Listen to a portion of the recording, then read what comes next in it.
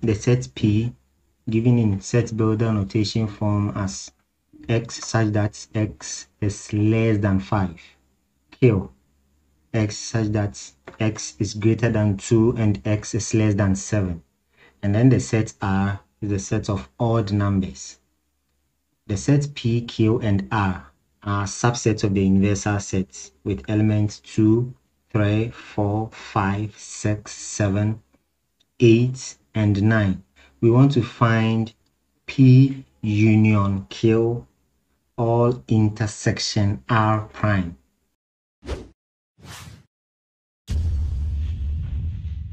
The first thing that we have to do in here is to list the elements in each of the sets, that is set P, set Q, and then set R.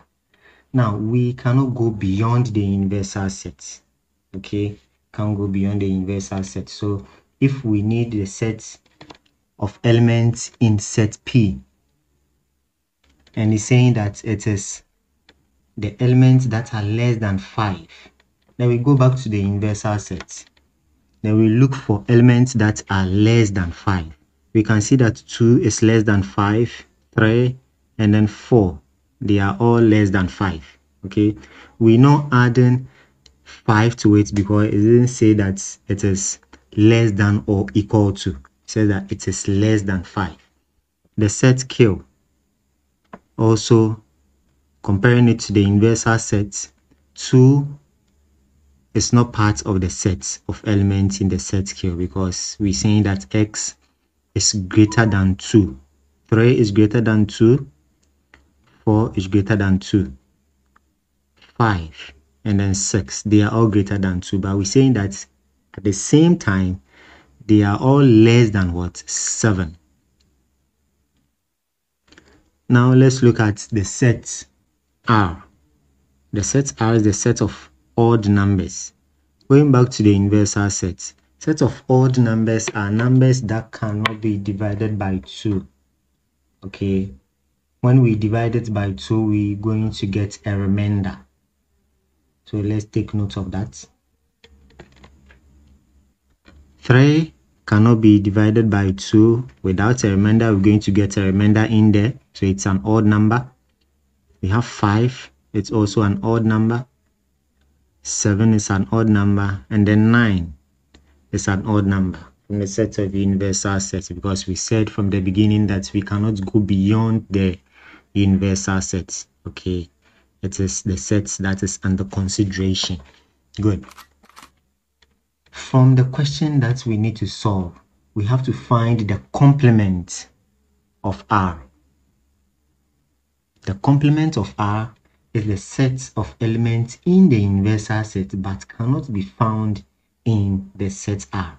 So we're going to compare the elements in the set R to the elements in the universal set, and then the ones that are in the universal set but cannot be found in the set R will form the complements of the set R. You can see that 2 is not found in the set R, so it is part of the complement. 4 is also part. 6, 8, they cannot all be found in the set R, okay, but they can be found in the universal set, so that will form R complement. We know that if we have brackets with respect to any mathematical question, you have to tackle what is in the bracket first. So let's go ahead and find P union Q. Union means that we put in all the elements in the set P and then the set Q together.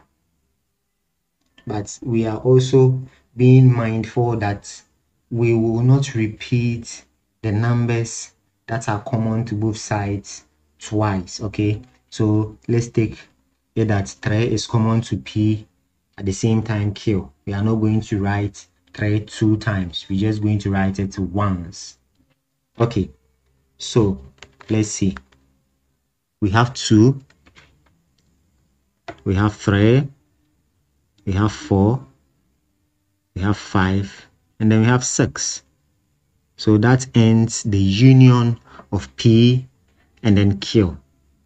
The next thing is we're going to find the intersection of P union Q with R complement. Okay, with R complement. So the intersection, that means common elements in R complement and then the union of P and Q. So that will give us the final answer. So P union Q intersection R prime.